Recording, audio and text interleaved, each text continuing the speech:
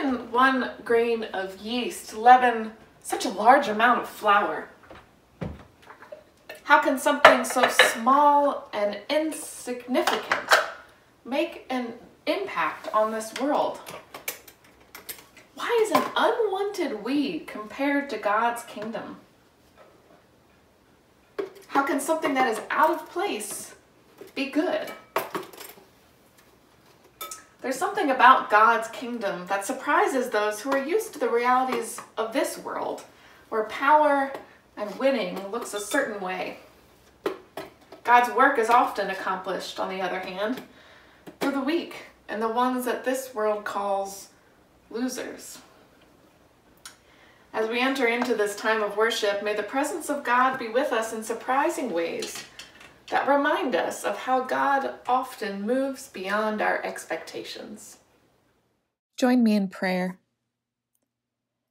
God, open our eyes to see your kingdom coming in small and seemingly insignificant ways. Your kingdom grows in surprising ways through unexpected people and in unexpected places. May we not miss the work of your hands, even as we worship. Amen.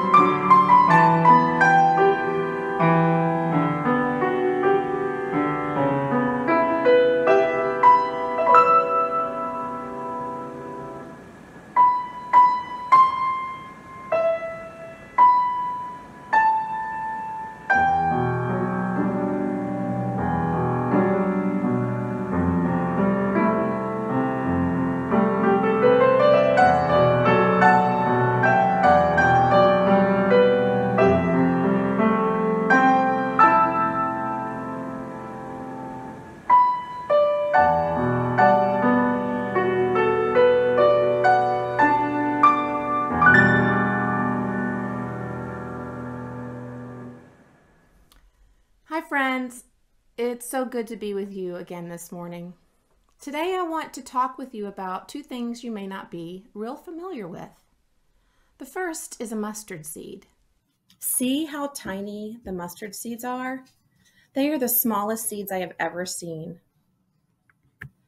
And look at the yeast. The yeast comes in very small packets. Both are very small, yet in our Bible lesson today, the mustard seed and yeast are used by Jesus to describe what the kingdom of heaven is like. Jesus said, "The kingdom of heaven is like a mustard seed, which a man took and planted in his field. Though it is the smallest of all your seeds, when it grows, it is the largest of garden plants and becomes a tree, so that the birds of the air come and perch in its branches." What can we learn from the mustard seed? Well, I think we can learn that we are never too small to be important in God's eyes. You and I may be small, but we can help to grow the kingdom of God. Some of you may not be familiar with yeast. Do you know what happens when you take a tiny amount of yeast and mix it with water and flour, salt, and a little bit of sugar? The yeast spreads all through the mixture and produces dough that gives you big, soft, fluffy, delicious loaves of bread. The flour and water and sugar and salt just can't do it alone. The yeast has an effect on everything, just from one tiny piece. Jesus said, "The kingdom of heaven is like yeast that a woman took and mixed in with 3 measures of flour until all of it was leavened." That is what Jesus wants us to do. He wants us, as part of his kingdom, to change the world around us and make it better. The ministry of Jesus started very small. 12 men in an obscure corner of Galilee, but it has spread throughout the world. Like a small amount of yeast affects the entire loaf, the disciples of Jesus have affected the entire world. The nature of yeast is to grow and to change whatever it contacts. When we accept Christ, his grace grows in our hearts and changes us from the inside out. And as the gospel changes lives, it changes the entire world. You may be small, but like the mustard seed and the yeast, you are important in the kingdom of heaven. Let's pray. Dear God, help us to remember that size is not important in your kingdom. You can use even the smallest one of us to grow the kingdom and bring change to the world around us. In Jesus' name we pray. Amen. Good morning, everyone. It's a great pleasure to be with you this morning. Our scripture reading this morning is the 13th chapter of Matthew, verses 31 through 35. He put before them another parable. The kingdom of heaven is like a mustard seed that someone took and sowed in his field. It is the smallest of all seeds, but when it has grown, it is the greatest of shrubs and becomes a tree, so that the birds of the air come and they make their nests in its branches. And he told them another parable. The kingdom of heaven is like yeast that a woman took and mixed in with 3 measures of flour until all of it was leavened. Jesus told the crowds all of these things in parables. Without a parable, he told them nothing. This was to fulfill what had been spoken through the prophets. I will open my mouth to speak in parables. I will proclaim what has been hidden from the foundation of the world. People are obsessed with growth. We love following the milestones of human growth through childhood and tracking height by markings on the wall. We love seeing our accounts grow and accumulating that financial buffer. We love building additions on our homes and our churches. We love seeing our businesses grow and increase impact and revenue. And of course, those of us in the church love seeing or imagining our church attendance growing. A hard thing to measure anyhow, but especially in these days. Growth is good. So in today's scripture, we read 2 parables of Jesus talking about the growth of the kingdom of God. The kingdom of God is growing. One of my earliest questions that I brought to the text this week was how do we see the kingdom growing? How do we see it expanding? What's the evidence of such expansive growth around us? So many times I hear that in our world there is no evidence of Christian expansion, and that comes from both evangelicals and progressives. Evangelicals decry Christian influence over prayer in public schools, or posting the Ten Commandments publicly, or a younger generation less interested in attending worship. Progressives mourn the church not taking a stronger, more assertive lead in the struggles for equity and justice. So, where's the kingdom taking root? Where's the evidence of such growth when the church around us seems to be on the decline? Contemporary author and theologian Peter Rollins reflected on a bumper sticker he saw once that said, "If Christianity were illegal, would there be enough evidence to convict you?" And the question struck him in such a way that he wrote his own parable, and I'll summarize it like this. In a community where being a Christ follower is very much illegal, a man is put on trial for the practice of Christianity, and the prosecution brings evidence like worship CDs and Christian literature, and even the well-worn Bible with notes made in the margins.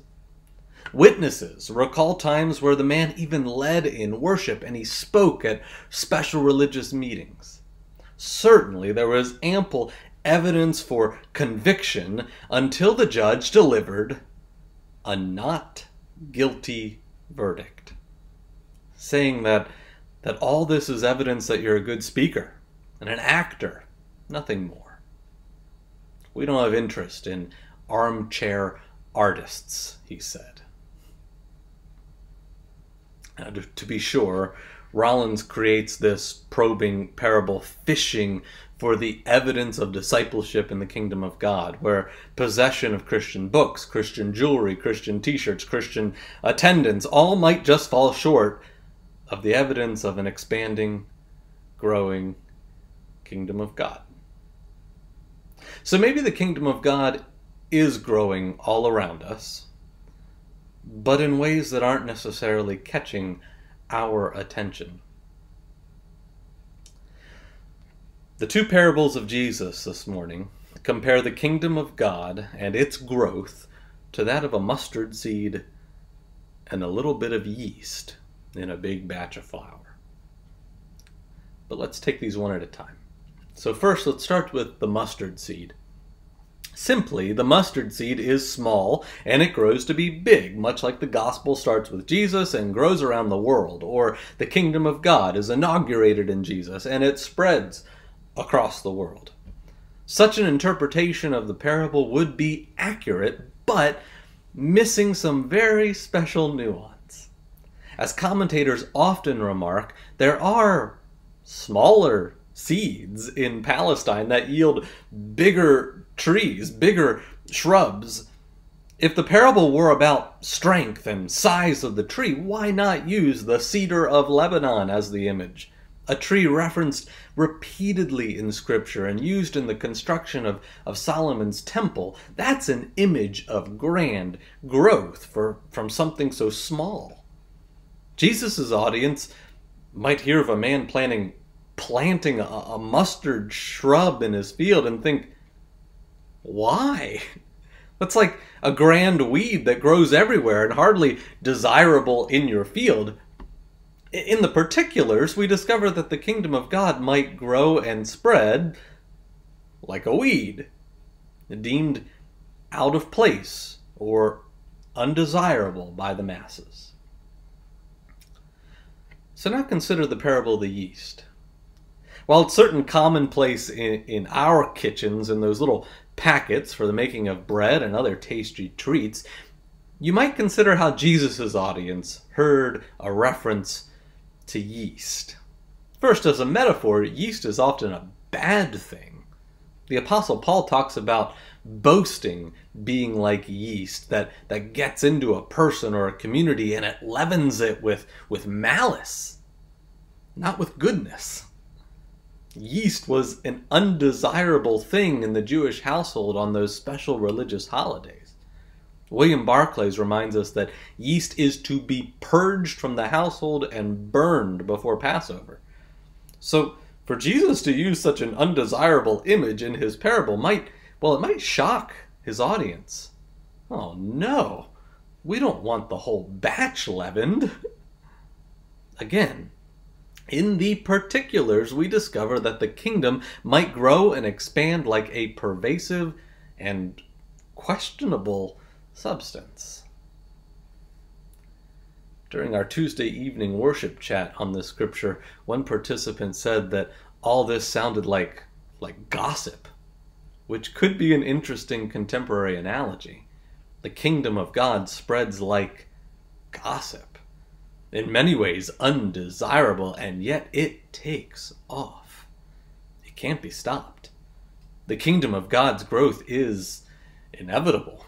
Jesus is going about it, but to many of us, Jesus' reign is a threat to my reign.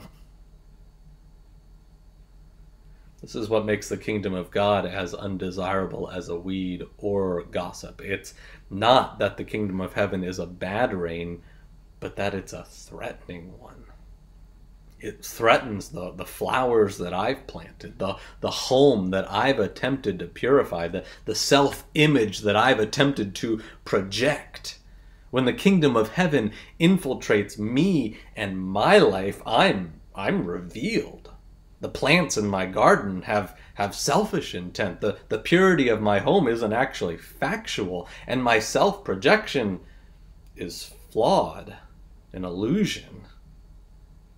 The kingdom of heaven, being a place of truth, is filled with people known completely by the new and righteous King as broken, confused, and flawed, and we all get to be transformed like the leavening bread.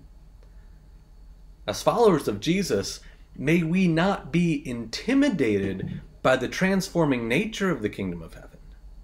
May we not be intimidated by the values of the reign of God, but may we step courageously into them. I began this message telling you that these are parables about growth, and they are. But underneath a simple message of the growing kingdom, we learn through Jesus' choice of images that the growth is unexpected, threatening, intimidating. We all want growth, but I question if our typical desires for growth hit the mark. Fuller pews, more money, more influence, more Jesus t-shirts. Certainly some of these markers of growth will accompany the expansion of the reign of God, but they are not the evidence of God's reign. So if we're looking for the evidence of the kingdom growing among us even now, maybe we ought not look for Jesus' paraphernalia, but rather look for evidence of people and congregations and communities yielding their aspirations for growth to the growth that Jesus seeks. Transforming lives of sinners, extravagant forgiveness, communities seeking true peace combined with justice and mercy, and genuine expressions of self-giving love. For these are the marks of the kingdom of heaven expanding in our midst. When yeast works into a loaf, we see its effect, but we don't see the yeast. So people of Jesus, show the effects of the kingdom spreading in your lives, so that even now, before such kingdom is fully manifest, people might see evidence that the kingdom is on the way. And while threatening to a current way of life, it is certainly worthwhile to pour yourself into the batch of dough, because the kingdom of love is growing, and it is on the way. Amen.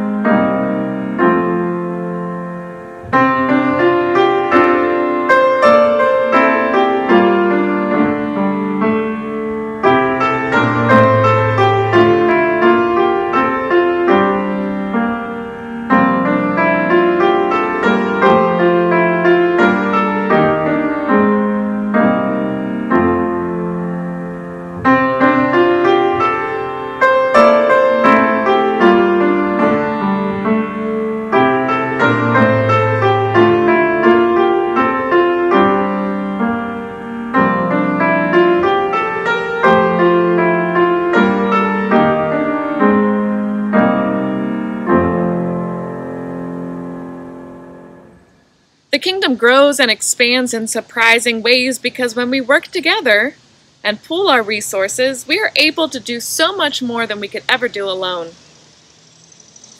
The church is a foretaste of God's coming kingdom, and so we begin to live into this new reality, this surprising reality, where God's goodness, love, and grace grow exponentially larger and faster than we would ever expect, because we don't do it alone. We do it together. As you give of yourself and your gifts, may God grow our impact and scope even more than we could ever imagine, for God's glory.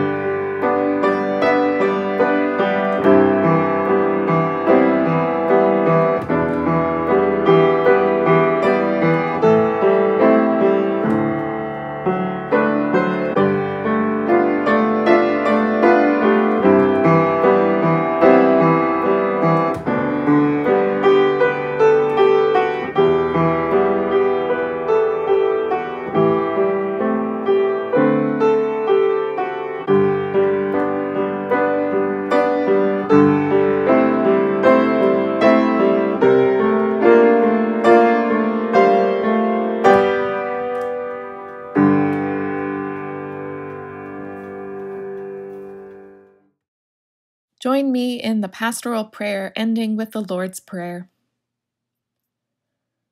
Gracious God, it is tempting to only look for you in the order and beauty we see in this world. But what about your presence in the chaos and seemingly out-of-place things? What about in those surprising places where something deemed unclean is given a place of honor? Our attempts to box you into our world order are constantly thwarted. Our desire to limit you to our terms simply limits our ability to experience the height, depth, and breadth of your goodness. Your power, your will, your grace is bigger than our own. And so when we pray, we are reminded that we are speaking words that invite you to do what you will with our lives, with our desires, with our needs.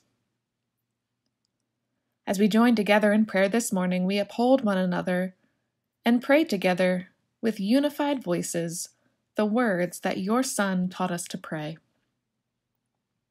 Our Father, who art in heaven, hallowed be thy name. Thy kingdom come, thy will be done, on earth as it is in heaven. Give us this day our daily bread, and forgive us our debts, as we forgive our debtors. And lead us not into temptation, but deliver us from evil. For thine is the kingdom, and the power, and the glory forever. Amen.